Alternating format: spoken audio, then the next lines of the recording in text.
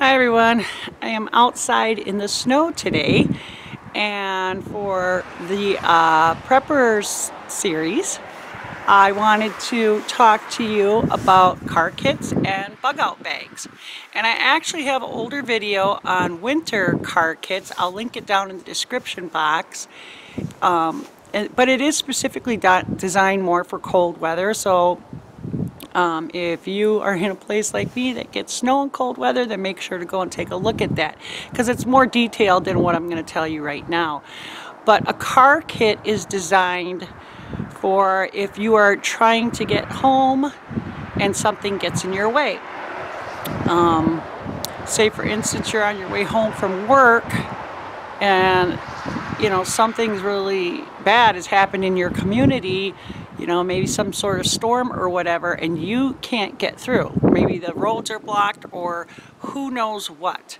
A car kit will have stuff in it that you may need, stuff that you put in yourself, that you designed for yourself. But along with your car kit, you should always keep certain things in your vehicle anyways.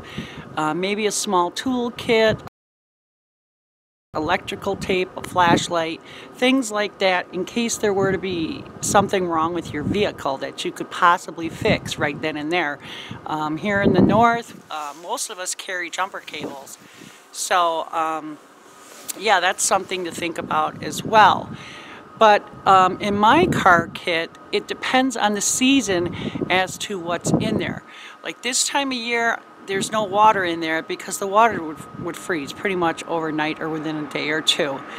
But in the summer and the other months of the year, I keep water in my car at all times. Right now I have a heavy wool blanket.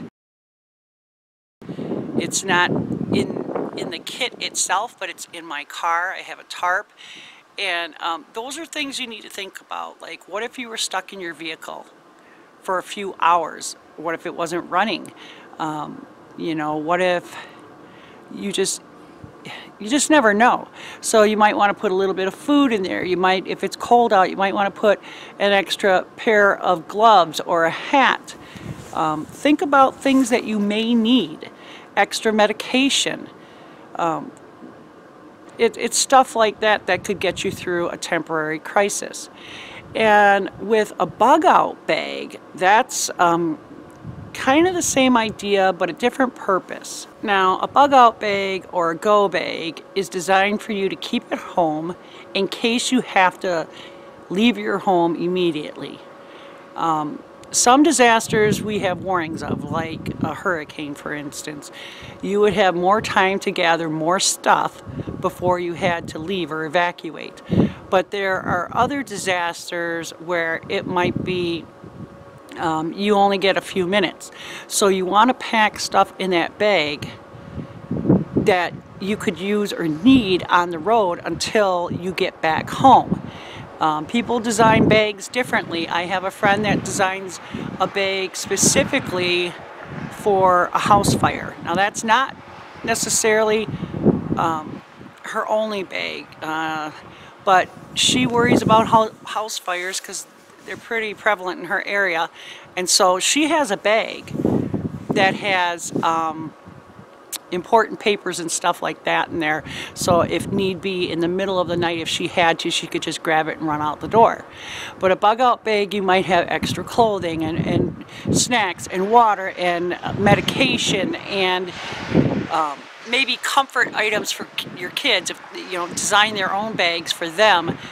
And that's what you need to think of when you're thinking of a go bag. Think about things you would really want to have or need if you only had a few minutes to get out the door. And there's a lot of disasters where that could happen. A wildfire, for instance, that maybe isn't coming towards your house, but the wind shifted and all of a sudden it is. So I have a video on that as well.